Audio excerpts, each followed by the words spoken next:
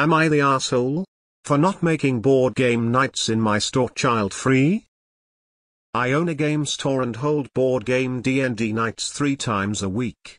I have a few tables set up in the back so people can come in and play games, along with a small kitchen, really just a fridge, microwave, sink and cupboard so people can have some snacks and drinks while playing. One of the regular groups have been playing D&D in my store on a weekly basis for the past 3 years, and I've sometimes joined them as a guest player, and it's always been great fun. About a year ago they had to find a new DM because their usual DM didn't have the time to dedicate to preparing campaigns anymore. While they were looking, they still came in weekly, but just played regular board games instead. Now a few months ago this 10-year-old girl, let's just call her Emma for convenience, showed up with her mother at one of the game nights. According to her mother, Emma had been spending months making all kinds of materials for playing D&D, but didn't know anyone who would play with her. So her mother wondered if it was okay for her to ask at my store if anyone would be willing to play.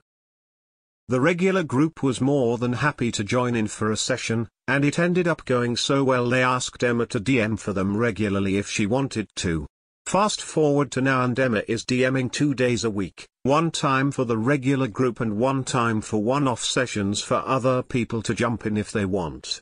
I swear this girl is a genius. She has memorized the entire player's handbook and monster guide, and made a fully homebrew campaign that's genuinely fun and exciting, though sometimes also surprisingly dark. Now for the problem. A few other people have started complaining about there being a child on game nights, saying the reason they're playing here is because they have children at home. Now that Emma is also coming to the game nights, they feel like they can't play games as they usually do because they keep having to think about whether their language or jokes are inappropriate for the presence of a child. I told them that I never said anything about providing a child-free space, so I won't be banning Emma from coming, so I'm sorry if they don't like it. But they're welcome to plan their nights on days where Emma isn't there, or find a different place to play. I did tell Emma's mother that Emma is only allowed to be here as long as one of her parents is also present, not going to take any risk. Am I the asshole? For not banning children from game nights and telling people to basically suck it up? Not the asshole. It sounds like Emma is contributing a lot to creating a fun and positive atmosphere at your store. Not like the killjoys trying to escape from their own kids. Not the asshole. I don't like playing with children or having them in my gaming space, so I go to a gaming bar, not the local game store. Gaming stores are an all-ages environment where anyone can learn, that's the whole point. Not the asshole. If you want to allow kids, that's up to you. They are ours because they actually expect you to 86 a different regular. You gave them options. They can take it or leave it. Not the asshole and you're a GD hero. Or a wizard or a mage or a dragon or whatever the best thing is. Cheers, for eternity. All us grown-up Emmas who were never let or just didn't feel welcome 30-40 years ago and missed out, thank you. Not the asshole. God, I wish I had a game store like that to go to. Because the kind of jokes that people feel uncomfortable making around a 10-year-old girl are exactly the kind of jokes I wouldn't want to hear in my own games either. Not the asshole. Thanks for giving Emma a safe place to play and give her space to show her enthusiasm. Not the asshole. As you stated, it was never advertised as a child-free event and she's not causing any problems, so they can't expect you to ban her. They need to grow up and suck it up. Lots of places I've gone to hold a day for adults only, one for kids only, and one for kids and parents caretakers. Not the asshole. They could try treating her like a regular human being. Not the asshole. People who hate their kids so much they're triggered by other kids when without them simply should not be having children. Not the asshole. Emma seems infinitely cooler than some of the adults going there. Considering it's only 2 nights and a parent is with her, it's pretty cool and they need to deal with their own issues. Not the asshole. I hate kids, and even I think Emma sounds lovely and has as much right as anyone else to play a game she loves. People want a kid-free zone, they can make one themselves. Not the asshole. As a DM, if all I read is true, Emma is a tiny god indeed.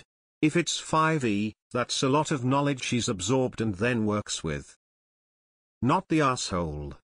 Sounds like the assholes are the adults who can't handle a child in a gaming store. I am a committed gamer, and never once would I expect an LGS to ban children from any event, at any time. Not the asshole. I started playing when I was 11 at a game shop. Owners like you help keep the game alive with youngsters like me then and Emma now.